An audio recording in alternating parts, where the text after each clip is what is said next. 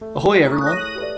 So today I'm going to be talking about how to install a solid-state drive into an iMac SL. This particular Blueberry iMac SL from approximately 2001 is very special to me. This is Minty II, one of my favorite computers. Please say ahoy to Minty. If you do not want to, I will figure out where you live.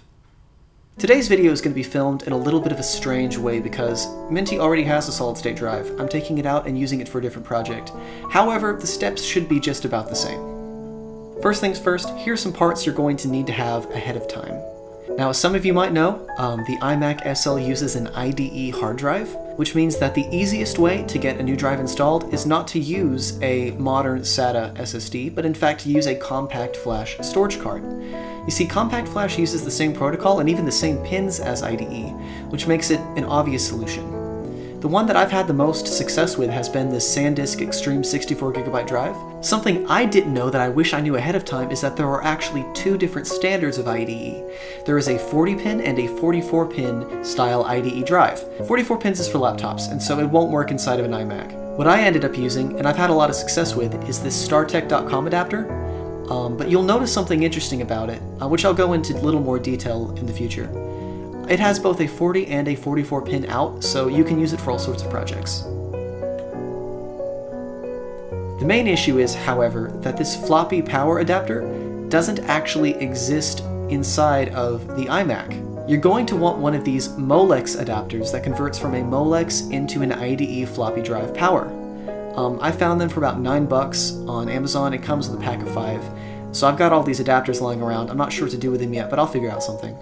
Of course, all of these parts are going to have their links down in the description below. So if you want to buy those, feel free to wait for them to come in and then follow along with the video when you're done. I'm going to take a page from Douglas Adams' handbook. You're going to want a towel for this. A lot of people like to repair iMacs with the screen facing down, and while I don't typically prefer to do that, you're going to want to use a towel in this case to keep the screen safe. It's pretty fragile, and this case is arranged in such a way that you can put a lot of weight on the screen that isn't supposed to be there. So once the machine is either facing down or on its back, you're going to notice there is a little tray. This is how you would typically get to the RAM or to replace the PRAM. You can get this open with a standard screwdriver, or what I like to do, I use a lightning phone adapter. It goes right into the little key and opens right up. Next, you're going to notice this little door at the bottom. It actually opens just as easily with a lightning phone cable as well. So once it's up, you'll notice 4 screws. You'll want to take care of these usually in alternating order because there is a lot of pressure on these screws. Once they're all out in a safe place, you can go up to the top of the device and you'll notice 2 little screws right by the foot of the device. You'll want to take these off too. Now the fun part. It is going to feel like you are breaking your machine when you remove this piece of plastic from the bottom. You're probably going to hear a loud popping noise, but don't worry about it too much. As long as you haven't broken any pieces of plastic, you should be fine. It's going to come up from the backside towards the front, and then once that's out of the way, just put it, on the side. Now once you get to the metal grating, you're going to have to unscrew quite a few screws. These are kind of a hassle to get in and out, and I hope this isn't a bad idea, but I don't actually leave them in because the bottom of the device fits so snugly on top that it doesn't tend to move around.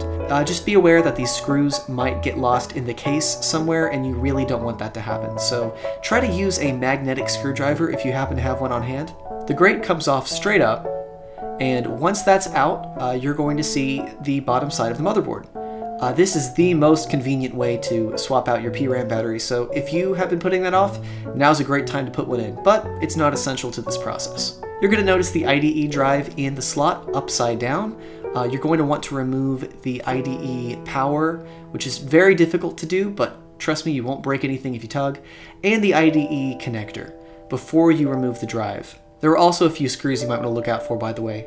Once the drive is out, you're going to want to keep it on hand just in case something happens to your solid state. Now, the IDE adapter itself comes in a little plastic bag, and this is super hacky. But what I like to do is I typically take the bag and I put it inside the drive bay so that the exposed circuitry does not touch the metal drive bay.